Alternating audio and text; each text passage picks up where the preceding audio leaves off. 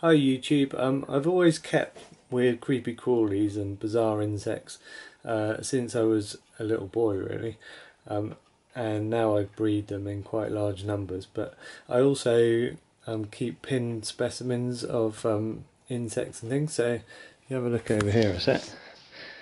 So this is an oak chest of drawers that I bought from a show quite a few years back, and I've gradually been filling it with various pinned insects. So what I'll do is I'll lay out all the drawers from this and I'll give you a tour of what's in here. Okay YouTube, these are the first 6 drawers. There are 12 drawers, so I'm going to do this as a 2-part video. Because after trying to lay out all 12 drawers on the floor, I realised it was going to be pretty impossible to get to the various drawers.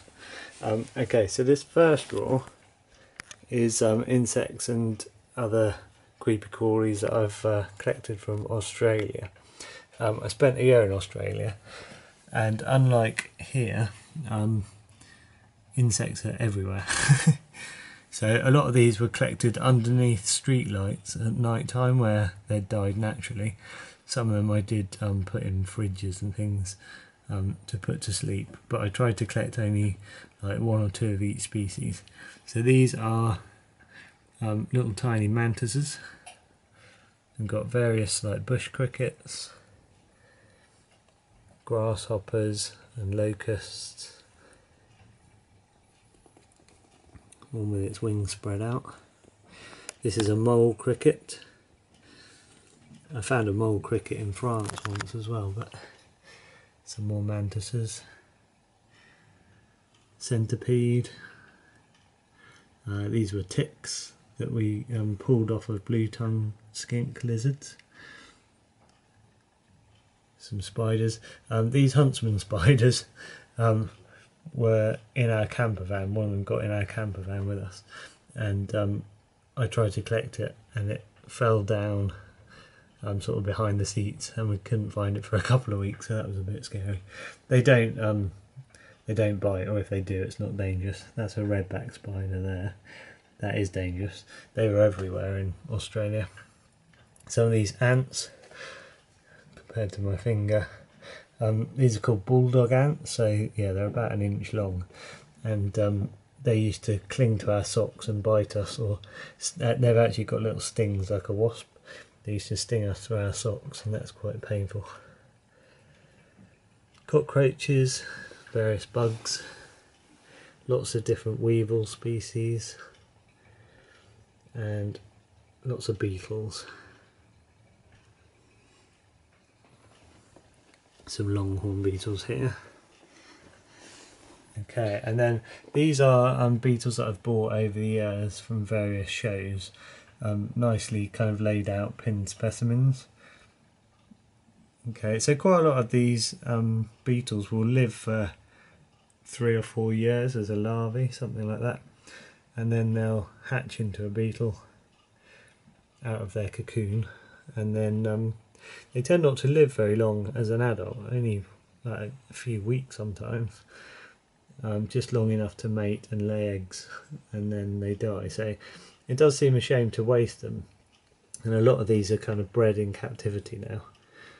So I think people you know, breed them and then hatch them out and get them to mate and lay eggs again, and then they pin them like this. These are called buprested beetles. Some really kind of nice metallic shiny colours on these. Yeah, they're also called jewel beetles, you can see why. These ones here are quite interesting because they're kind of hairy, got little tufts on them. A lot of these weevils are quite metallic as well. These ones here are called violin beetles because of the shape. The ones at the top there were stag beetles. There's some ladybirds there as well. Moving on to this next drawer. These are longhorn beetles. You can tell by their really long antennae. So some of these are in pairs, some of them are just single. But yeah, some really big beetles here. and metallic one.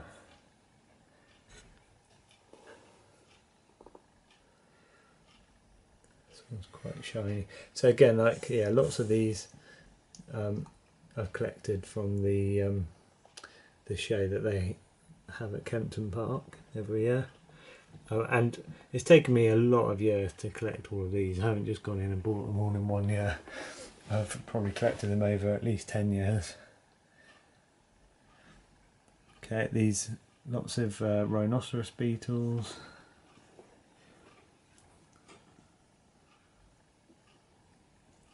And sort of dung beetles in this thing as well. So a lot of these would live like in Africa, rolling like elephant dung balls and that sort of thing.